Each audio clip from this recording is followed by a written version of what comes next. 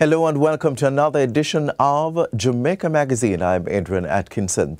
Coming up on the show, transformations being made in the public sector and civil servants express gratitude for national recognition. We have the details and so much more within the half hour. So stay with us.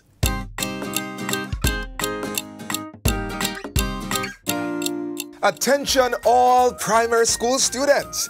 The JIS invites you to participate in our 2024 Heritage Essay Competition highlighting the theme, Out of Many, One People. In only 400 to 500 words, discuss how our different cultural, ethnic or religious groups have contributed to building a stronger Jamaica. Essays must be written in standard English and have at least one reference from a JIS source. There are prizes to be won. Get creative, share your ideas, and make your voice heard. Submit your essay by Thursday, October 31, 2024. Be sure to visit jis.gov.jm for the competition guidelines. Your words can help shape Jamaica's future. Start writing today.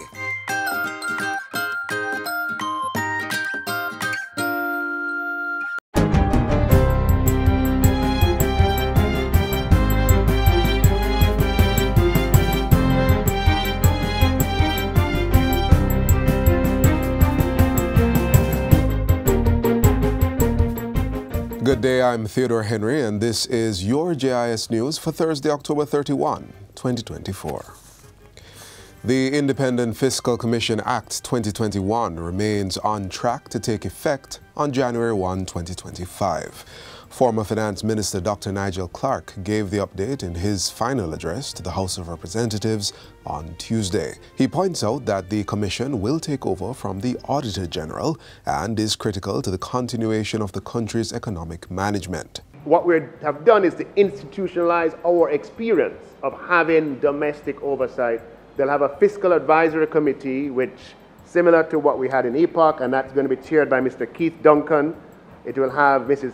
Helene Davis-White representing union, from the union movement, Ms. Nancy Pinchas from civil society, Dr. Patrice Whiteley from academia, who's head of economics department at UWI, and Mr. Karine Tomlinson from the private sector. The appointments were made by the Governor General in accordance with the legislative requirement.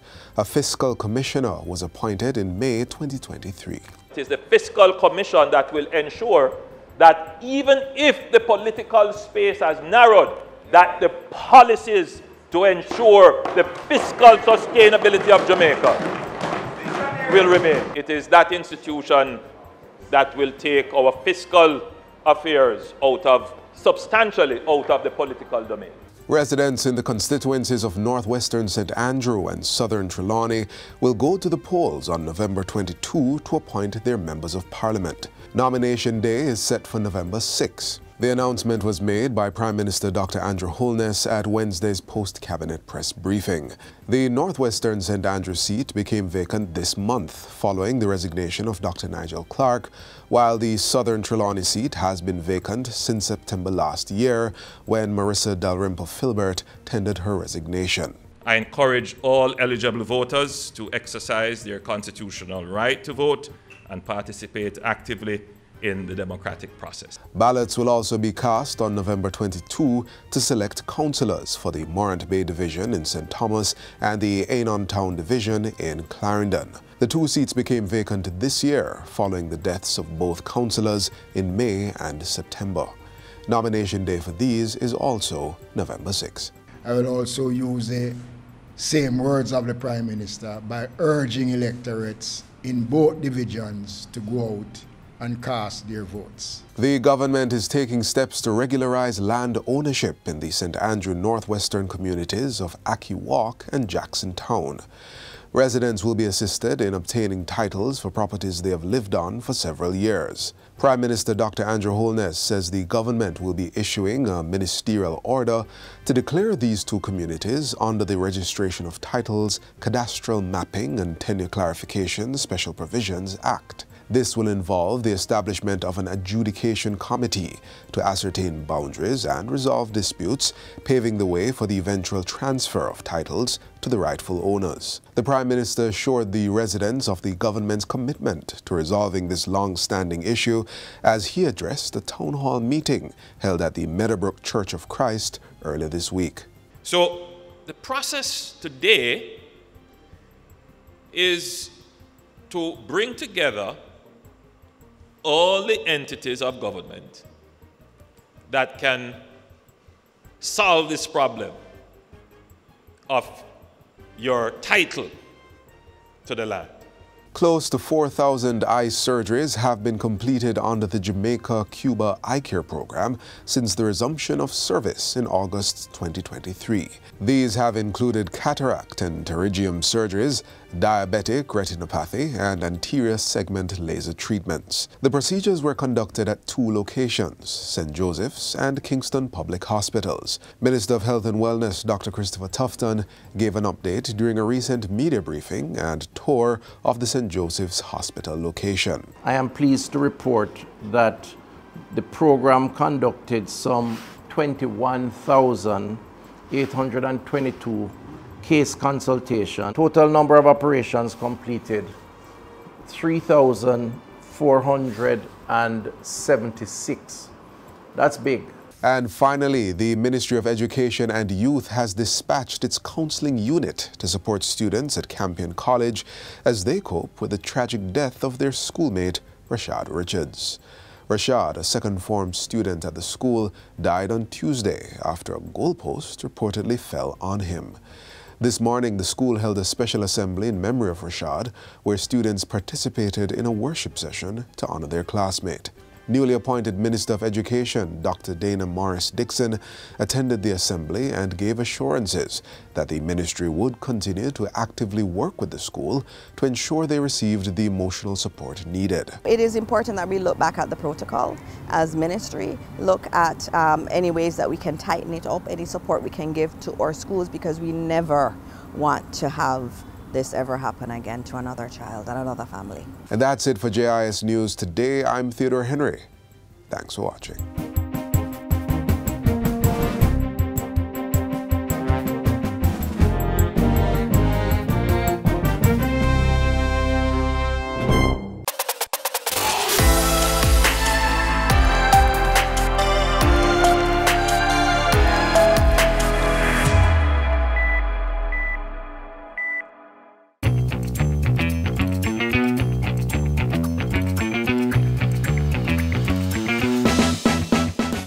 Secondary students, it's time to get creative for the JIS Heritage Poster Competition 2024. Whether you're a whiz with digital design or love to illustrate, this is your chance to shine. Design a poster using this year's exciting theme, Out of Many, One People. Prizes are up for grabs, so bring your A-game. Submit your masterpiece between September 2 and October 31. For all the details and the guidelines, head to jis.gov.jm. Don't miss out. Show Jamaica your talent and create something amazing.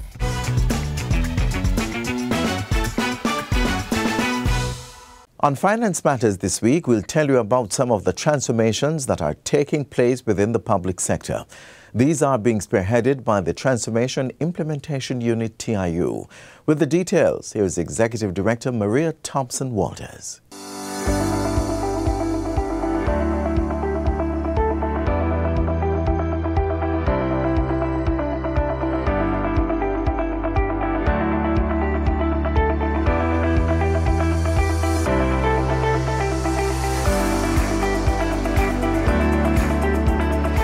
The Transformation Implementation Unit, TIU, is at the forefront of creating groundbreaking projects geared at revolutionizing the public sector. But how is the public sector being transformed? Hi, I'm Shaquille Rochester Shorter, and welcome to Finance Matters. Joining us to discuss and tell us more about how TIU is transforming the public sector is Mrs. Maria Thompson-Walters, Executive Director at the Transformation Implementation Unit. Remember to like, share, and subscribe to our YouTube channel. Follow the Ministry of Finance on Facebook, Instagram, X, LinkedIn, TikTok, and now Threads to see all the episodes and highlights. Mrs. Thompson-Walters, thank you for being on our program today. Thank you very much for having me, and please call me Maria. All right, Maria, so since we're here, what are the objectives of the TIU? TIU has one objective, which is the successful and effective implementation of projects geared towards transforming the public sector. We prefer to focus on outcomes. And so we have 6 outcomes that we're working towards. The first one is around customer service, and to make sure that we have an effective customer service culture in the public sector.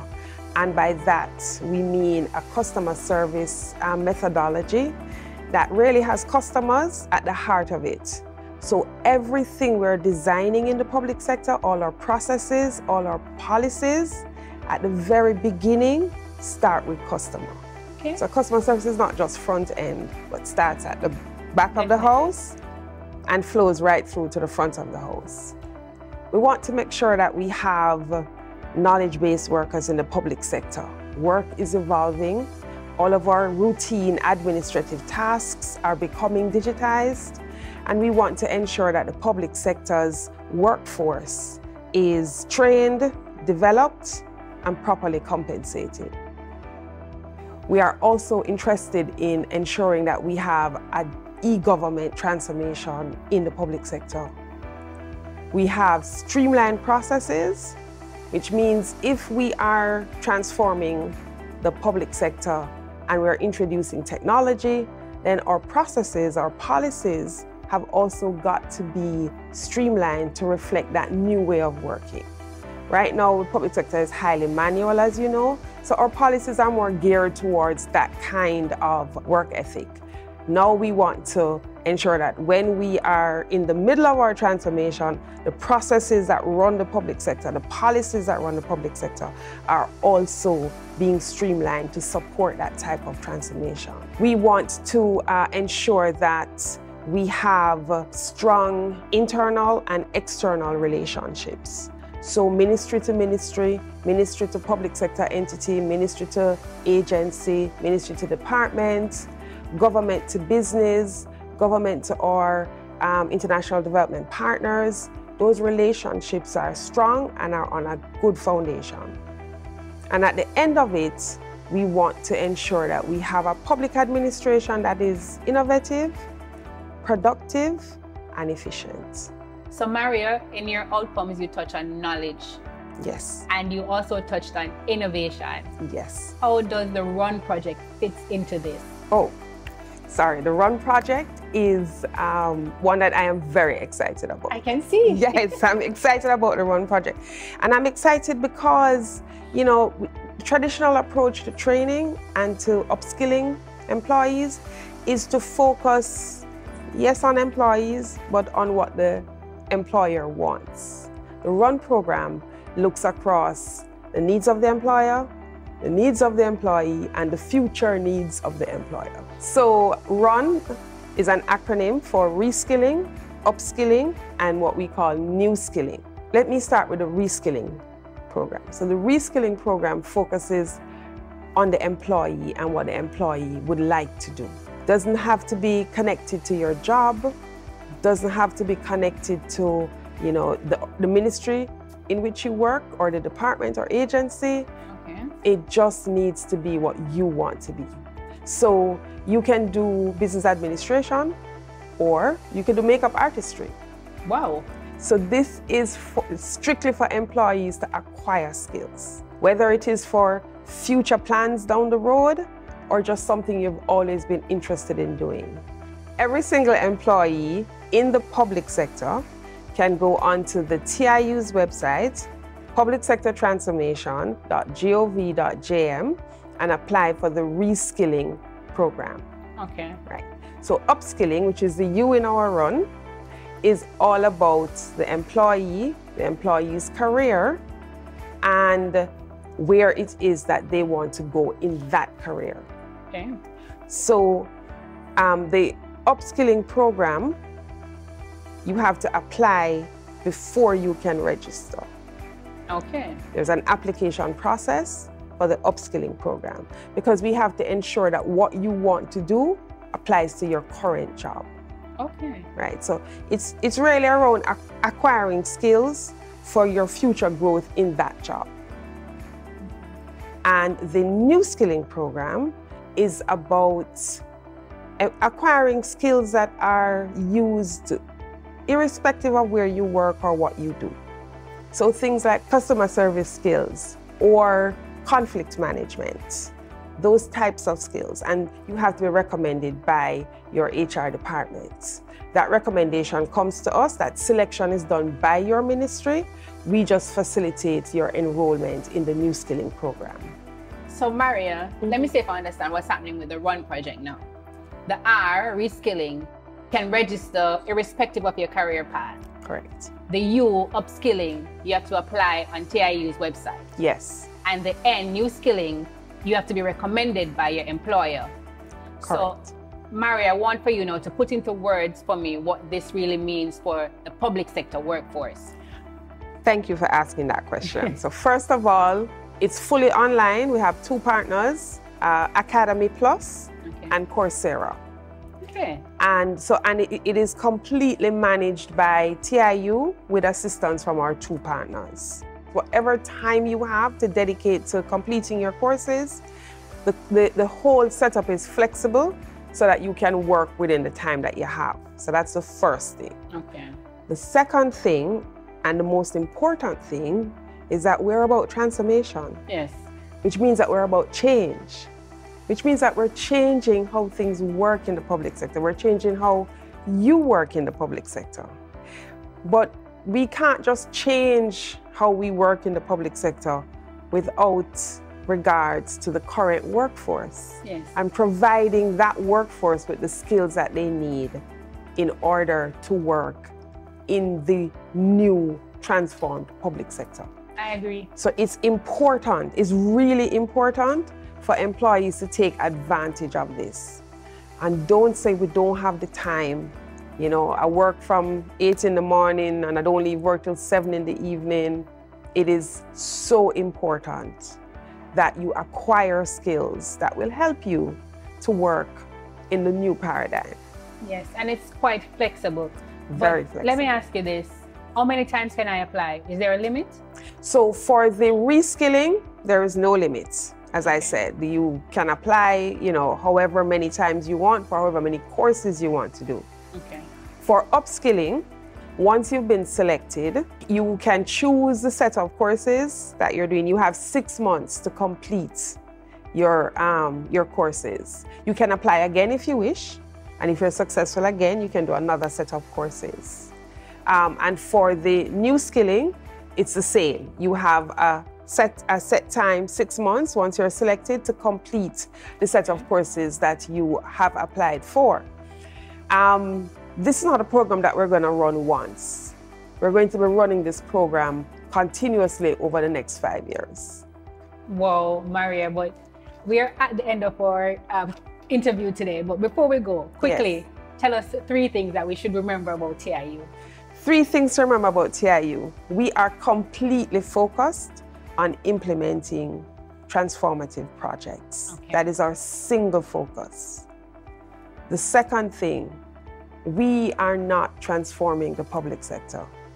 We are working with the public sector to co-create our future. I love that.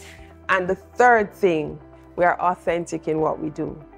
How we ask the public sector to operate is how we operate. We are right there beside you. We're not the consultants that are recommending and then you have to implement. We are right there beside the public sector. So those are the 3 things that I want you to remember about the TIU. And on that note, Maria, thank you for coming on our program and telling us about the Transformation Implementation Unit. Thank you for having me. And thank you for joining us on this episode of Finance Matters.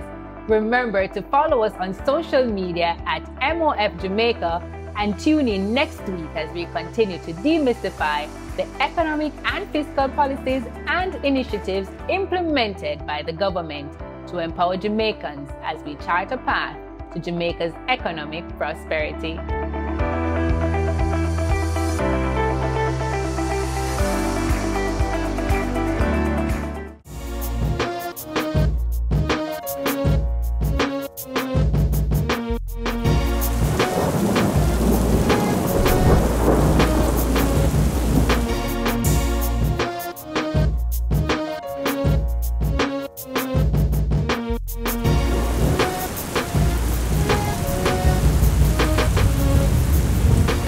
We continue to highlight the work of public servants who have been given national awards for their sterling and dedicated service to country.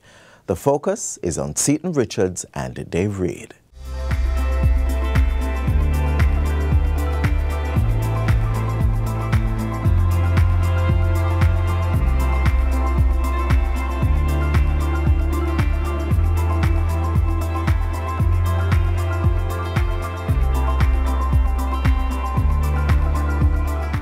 Two colleagues working in the same industry for the same organization, the Jamaica Information Service JIS. One in photography, the other in television production, both driven by a similar passion and have mastered their craft with expert precision.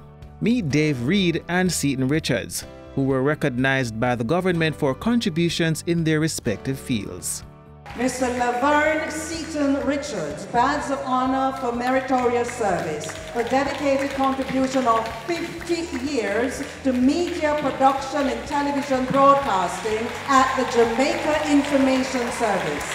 I feel very proud, honored, and humbled. Naturally, to be honored by your country is the highest honor that one can give. Photojournalist and JIS team member Dave Reed has captured thousands of priceless historical moments in service to his country. I feel proud and honored to be recognized by my peers and the country for the work that I've done. It's empowering, and I feel that now I have to do more to have people feel the same way I have. The commitment to excellence by both Mr. Reed and Mr. Richards has earned them the respect of their colleagues and other industry professionals. Gentlemen, Mr. Richards, Mr. Reed, I am so proud of you. Thank you for your contribution to the growth and development of the Jamaica Information Service. We are here because of your input. And Mr. Richards has been awarded by Jamaica. Oh God, it's timely. He deserves it. Just the persona, the measure of the man, he endears himself to everyone. Dave Reed has been a significant part of my career as a photographer. Dave Reed is the one who taught me photography, and I congratulate him for receiving this award. Mr. Richards came to the JIS in 1975 as a youngster, straight out of the National Youth Service. Initially, he wanted to become a pilot, but all that changed as he became immersed in television production. At the time, you could not work in a government service without serving out your youth service. So that's what I decided to do. And after being employed, after about 2 years of service, I enjoyed it so much that I decided that I would just stay, because the Jamaica Information Service at the time and the job entails meeting people, flying all over the country and also over the world. Therefore, my initial feeling or my initial wanting to be a pilot, it got lost, and I just become involved and engrossed in the job so much that that became second nature. And as they say, the rest is history. Just like Seton, who chose television production over his initial career path, Dave also made a U-turn from being a graphic artist to becoming a photographer. Donna Ingrid Zaka, my tutor at Jamaica School of Art, now Edna Manley, showed me interest in photography, and from that it was just, I just went into it. The passion that kept me going was the fact that the job offered so many things. You met a lot of people from different areas, from different strata of the society, and I found to say that being a person that can challenge yourself, it brings the best out of you. And that's what I really enjoy. Prior to receiving the Order of Distinction in the rank of officer, Mr. Richards also received the Governor General's Medal of Honor in 2023, the Badge of Honor for Meritorious Service in 2013, Veterans Award for Distinguished Service to Media and Journalism by the Press Association of Jamaica PAJ in 2010, and was second runner-up for Civil Servant of the Year in 2011. Of his 36 years in photojournalism, Mr. Reid has dedicated 27 to the government service, where he continues to grow in his craft. His entry into photojournalism began in 1988 at the Jamaica Record. He stayed there until 1994, then spent the next 4 years at the Jamaica Herald Limited before moving on to the now-defunct Jamaica Press, Jam Press, where he worked from 1998 to 2001. He joined the JIS in 2001 when Jam Press was subsumed into the agency and is now a vital part of the editorial and photography team. Mr. Reid dedicates the milestone achievement of a national award to his late parents, who instilled in him the unwavering belief that with hard work, nothing is out of reach. My father just recently passed, and I know it was something that he would have loved to see. So none of my parents saw this, and I really hope that they would have. Prior to receiving the Badge of Honor for Meritorious Service, Mr. Reid copped 5 Press Association of Jamaica PAJ awards and certificates. His first award was the 1989 Aston Roden Award for Human Interest Photography in his first year in the profession. Both Seaton and Dave say they are as passionate about their job today as when they started.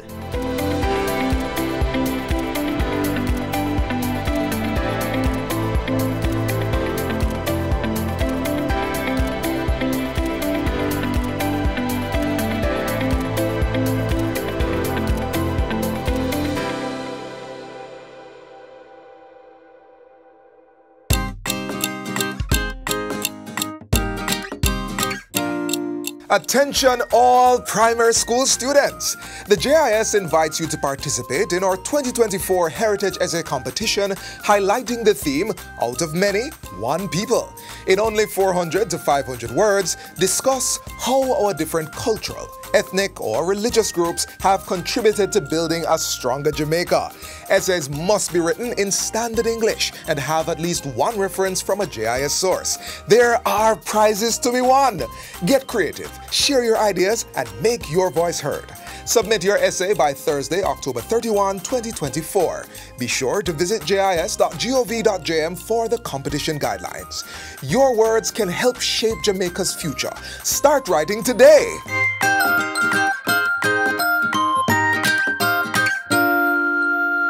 This is where our journey ends, but only for today. Do join us again tomorrow when we'll bring another informative program.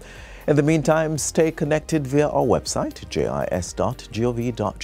And while you're online, send your feedback to Jamaica Magazine at jis.gov.jm or via X at JIS News. You may also find us on all the major social media platforms and through our mobile app that's Android and iOS compatible. On behalf of the entire production team, I'm Adrian Atkinson. Do take care.